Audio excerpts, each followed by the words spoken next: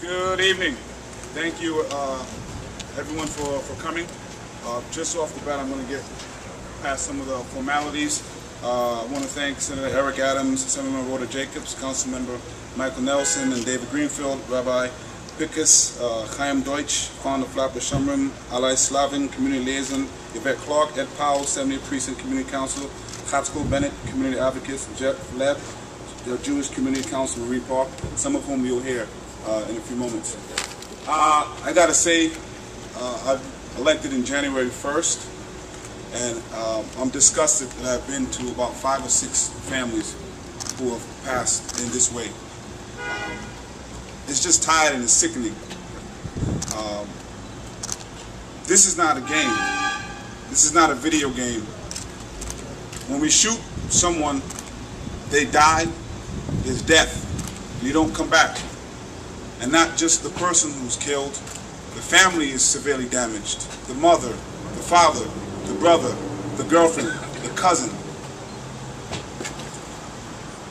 What the heck is wrong with everyone? We can't treat life so devalued, which is what really pisses me off. And I kind of understand some of the frustrations of people who decide to pick up a gun. But you have to understand, it brings nothing to the community, it brings no resources to the community, and the people you've hurt and killed have nothing to do with the situation that you're in. I live directly across the street. I could have been there asking for change. Any one of us could have been in here getting something for the weekend. Nothing to do with the situation that you're in. No reason to kill someone. They can't come back. It is a cowardice move, regardless of how angry you are, what situation you're in. It is a coward's move to take someone's life. It is a coward's move to shoot a gun because you have no idea where the bullet's going to go. Straight, maybe a mile down, an 88-year-old man was shot in Senator Eric Adams' district. Nothing to do with your situation. It could be your mother that's shot. It could be your child that's shot. It could be someone you know that's shot. Yosef Robinson. No matter where I'm walking down this street, the black community or the Jewish community all say what a great person he was. I heard a young black kid look like he was hip-hop say, how could they violate such a good man? This type of person can bridge communities, and you killed him, and he's gone. Death is final. They don't come back. It's not a video game, and they're not associated with your problems. If you have an energy for fighting your problems, come to any one of our offices. We'll help you direct your energy. But this is devaluing our community, and I'm tired of it. My name is Sheish Rissam, and I also blog under the name Manish Chana. And that's how I first came to encounter Yosef Robinson, because we shared aspirations and ideals on how to create a better world for the future. Yosef Robinson was proud to be a Jew. He was proud to be a Jamaican. And he never let either aspect of his identity overshadow the other. We lost a great man this Thursday, and our generation lost one of its brightest lights. He did us proud as a black man.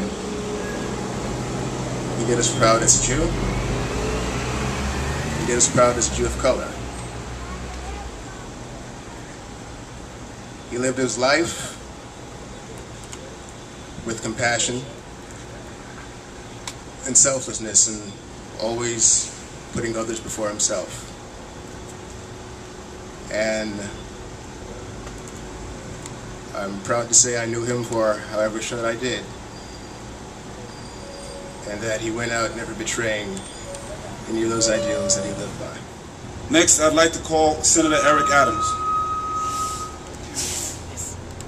I think it's important to, as I spoke with Sean, his brother-in-law, to point out how crucial it is that the community and the city understands that the family appreciate what the New York City Police Department has done during this investigation, and they appreciate the initiative that the mayor has put in place to deal with the issues of gun and gun violence, and they wanted that message to be resonated.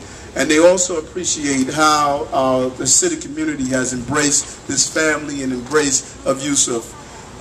It's important. I'm going to add $1,000 to the reward that Crime Stoppers has already put out, but that should not be the reason for people to turn in the individuals who committed this crime. It's not about the economics, it's about the public safety. That gun is still out there. That gun is in someone's home, it's under someone's mattress, it's in someone's closet. We must bring that gun in, and we must turn the person who's guilty of this crime to justice.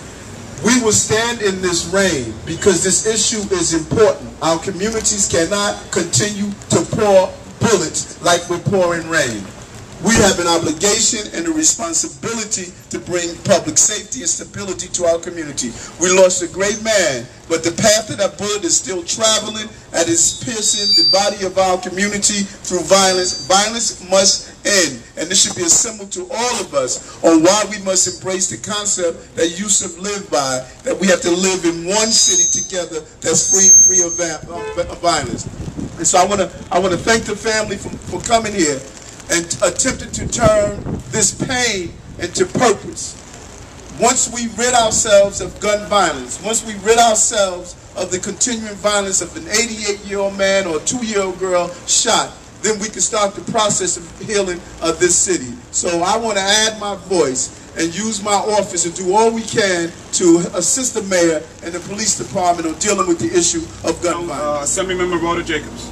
My office is right down the block. So it's kind of makes you painfully aware, reminds you of what happens here and the needs in our community. I have to say, I usually talk about all the things my office offers, but I really would rather speak to the fact that, as a legislator, how difficult it is to get gun legislation through passed state after state, and no matter how many laws and how many bills we introduce to remove the presence of guns, to reduce the presence of gun violence, we're up against a bigger lobby, a lobby that's got a lot of money to spend, and the profit that is made by people who deal in guns is not enjoyed by the people who pick up those guns and lie shot and wounded in our streets. But no matter what we do, until we get a larger scale, a national response, no matter what we do in New York City or New York State, we still have problems keeping those guns from crossing our borders. And again, I say, big business, big lobby, that money doesn't go into our community. But at the same time, the answer is not to cut the programs like our summer youth employment, which we had to, Senator Adams, I said we really had to fight to restore it, because for every single dollar that we save in summer youth employment, we would have had somebody off the street, not only employed, but learning to do something and learning how to be a role model to other kids. So I joined the family. It's nobody, it's not my first occurrence this week. And I think we are all there together in sorrow, because it affects every one of us. It affects every one of us. So we share your sorrow and pain. Next, I'd like to call Councilmember Mike Nelson. My condolences to the family. He was not just a family member, but a great man.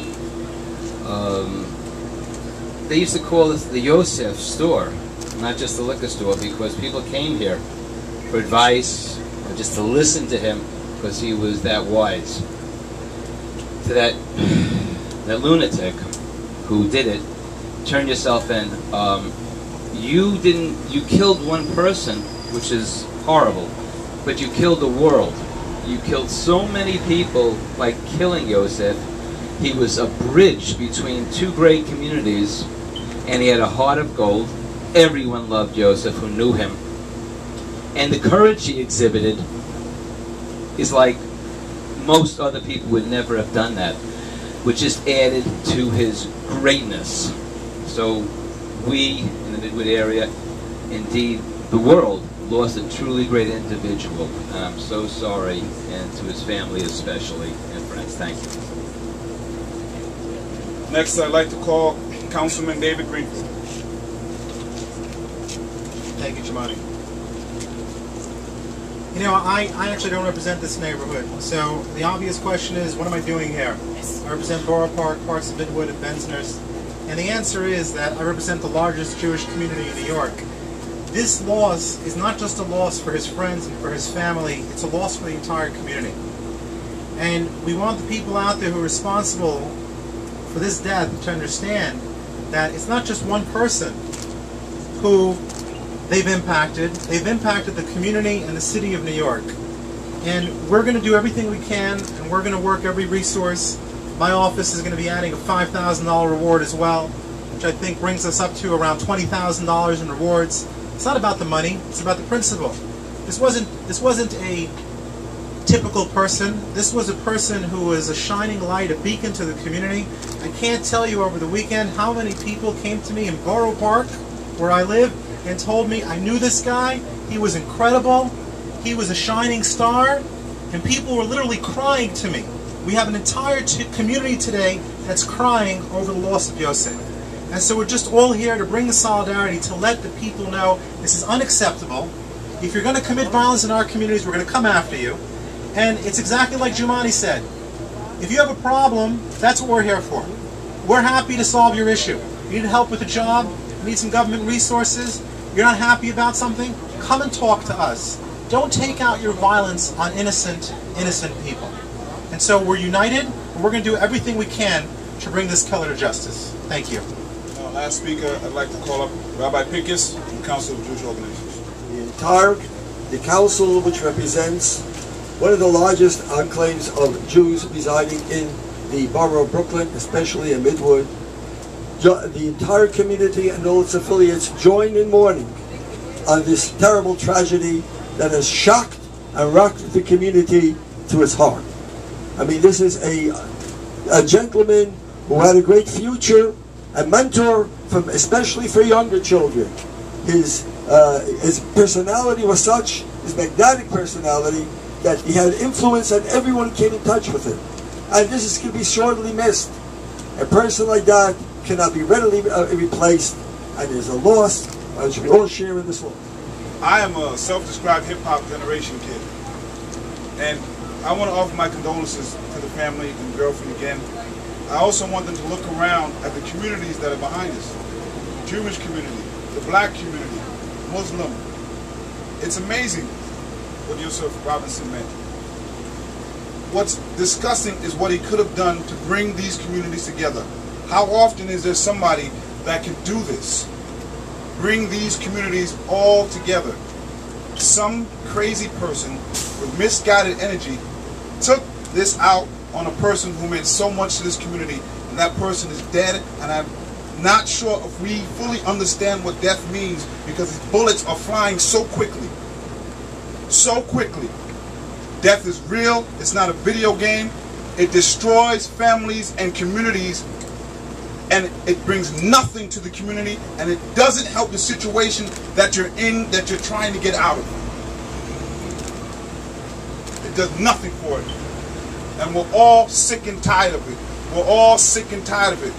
I'm hoping that the community and the people with the stupid guns in their hand get sick and tired of it as well, because we're tired of doing this.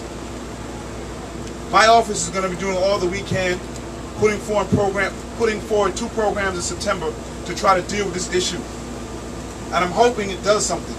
But the only way it's going to do something is the people listen to what's going on and see the pain that you're causing, and then seeing that what you did has no positive results. So it makes no sense. The funeral is going to be Monday evening at 7 p.m. at Shomrim on 36th Street and 14th Avenue.